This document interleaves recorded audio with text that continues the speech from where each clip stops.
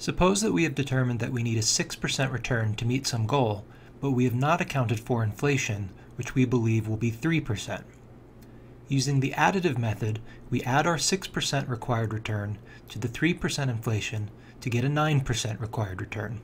In other words, our investment dollars will grow by 9% per year, but inflation will erode away 3% of the dollar's value each year, leaving us with a real return of 6%.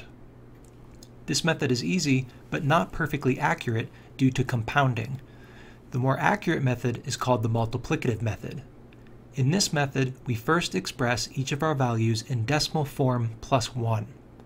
The 6% return is expressed as 1.06, and the 3% inflation is expressed as 1.03. We then multiply these values together,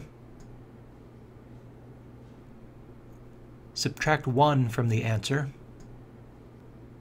and convert back to a percent. We need a 9.18% return to end up with a 6% return after inflation. We could have also just typed this in a single line, 1.06 times 1.03 minus 1. We can also use this method to account for fees. Suppose in this scenario that we were using a mutual fund to achieve our goal, and that fund has annual fees of 1.5%. In this case, we have our return 1.06 times inflation 1.03 times the fee 1.015 minus 1 gives us 10.82%. We need a 10.82% return to end up with a 6% return after fees and inflation.